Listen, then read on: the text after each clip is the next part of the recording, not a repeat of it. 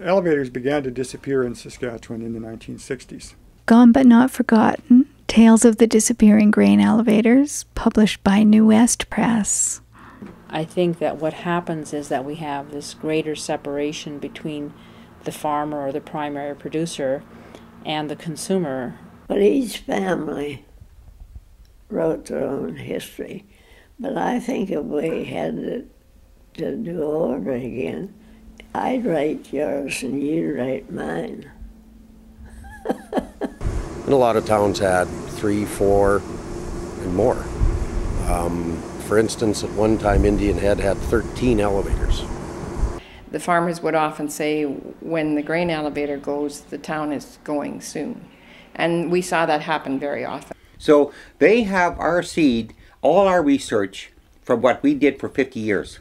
So talk about biopiracy. They got the grain elevator for $1, and I have found a contract in the office, and it shows the previous sale, which I think was $245,000. So we got a real deal, right? Or there was a massive depreciation there, I'm not sure which. If we were transported up this elevator, you and me.